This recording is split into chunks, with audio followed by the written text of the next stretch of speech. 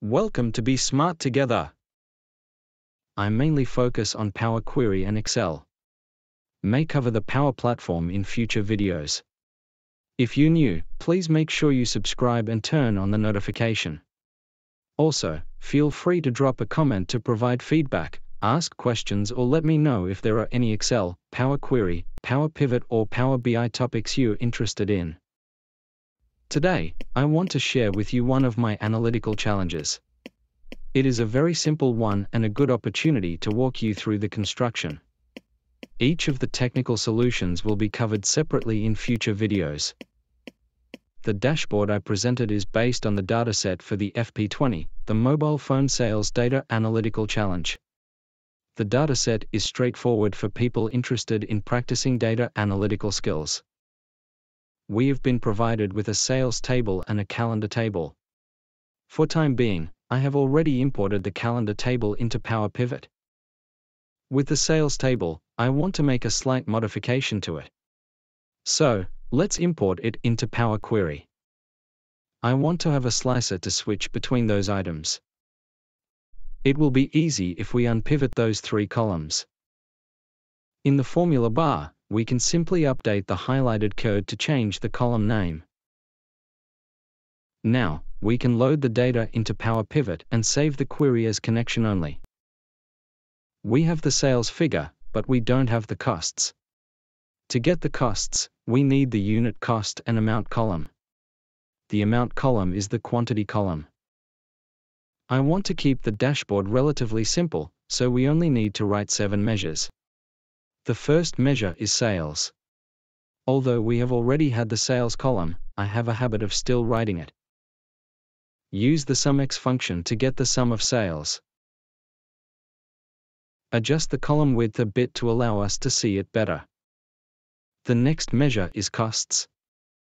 Again, we want to use the SumX function to calculate the sum of costs. The first argument is the table, which is the sales table. The second argument is the expression. We multiply the unit cost by the amount. We now have the sales and costs measures. We can calculate the sales margin by taking the sales minus costs. Apart from the total sales, we also need the average sales. We can use the average X function. We want to use the values function for the first argument to get the distinct value from the year column. We then need to use the calculate function to calculate the sales when we deal with filter context. Average calculation can be tricky in DAX. Without the values function, your average calculation is calculated based on the number of transactions, that's B divided by A.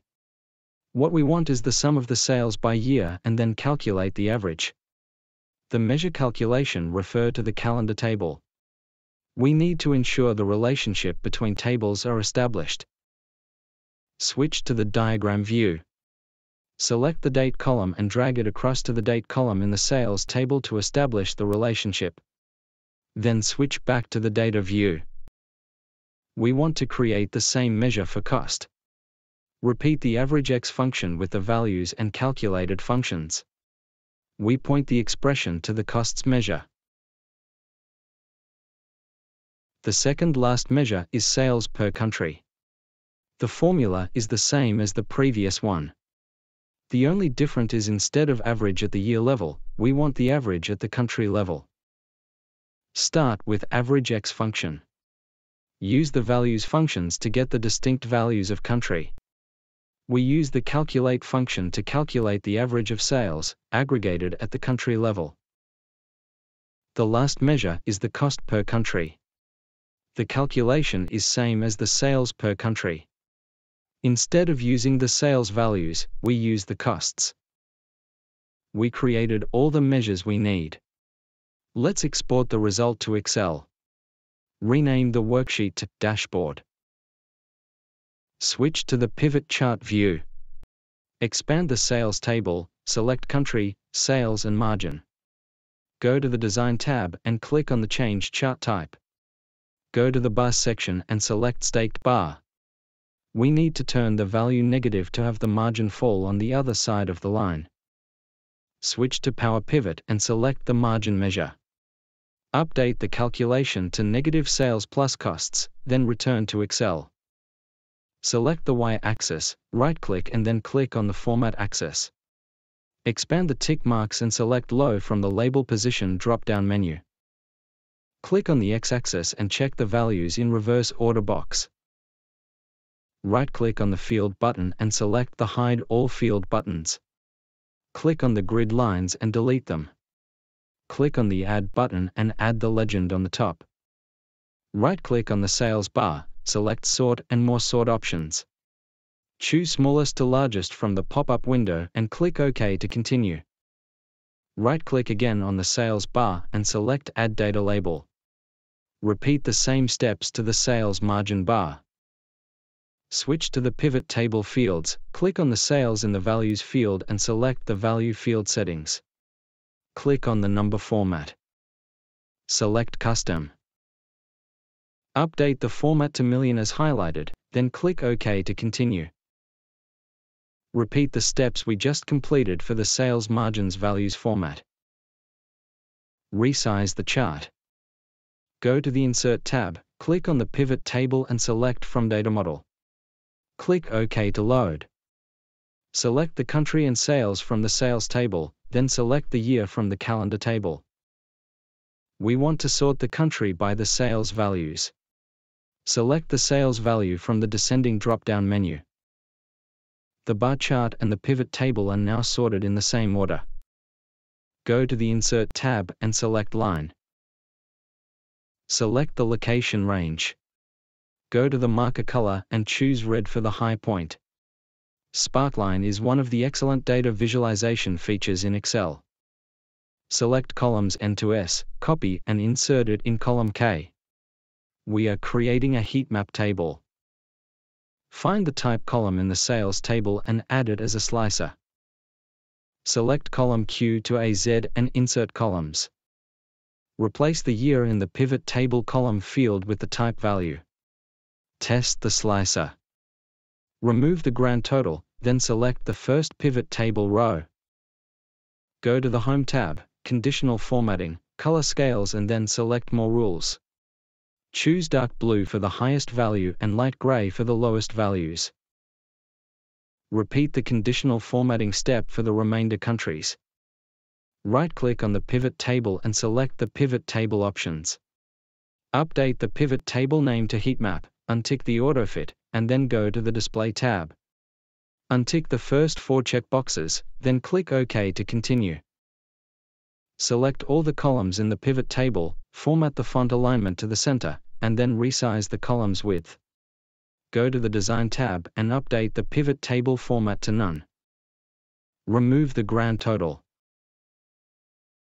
Insert rows for more rooms. Duplicate the bar chart, then change the chart type to line chart and clear all the attributes. We want to add the quarter from the calendar table and the average sales and cost measures we created. We can reset the axis by unticking and reticking the axis.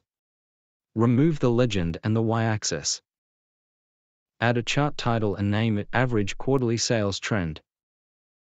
Right-click on the sales line and select Add Data Label to add the data labels.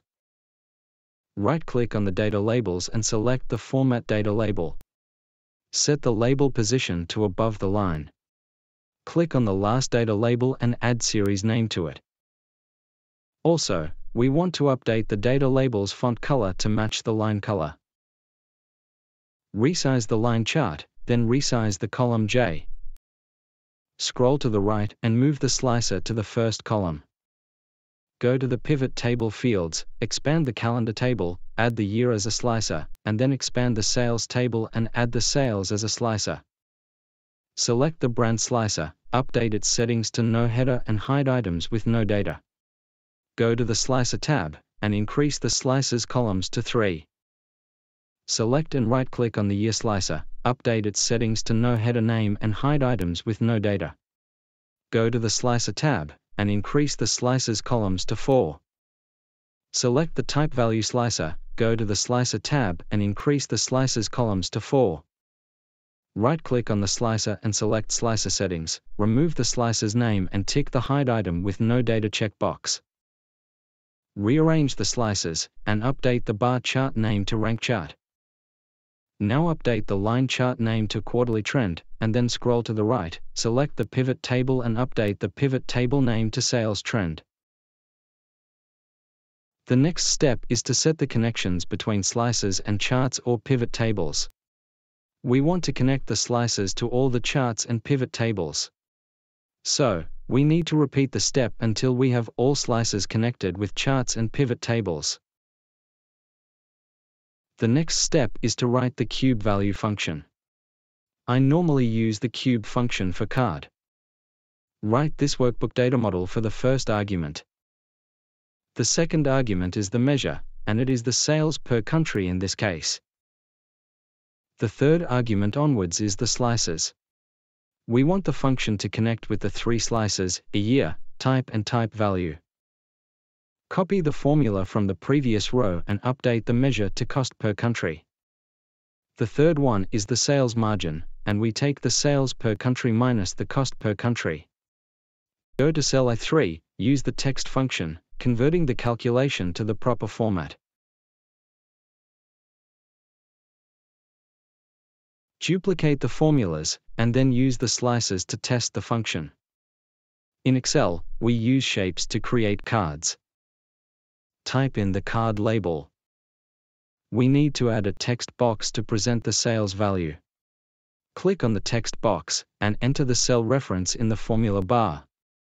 Duplicate the shapes for cost and margin. The next is to add shapes to decorate the dashboard. Change color, duplicate the shapes and decorate. You can also use the color palette for the dashboard. It is always ideal to add background picture. Go to the View tab to disable the grid view.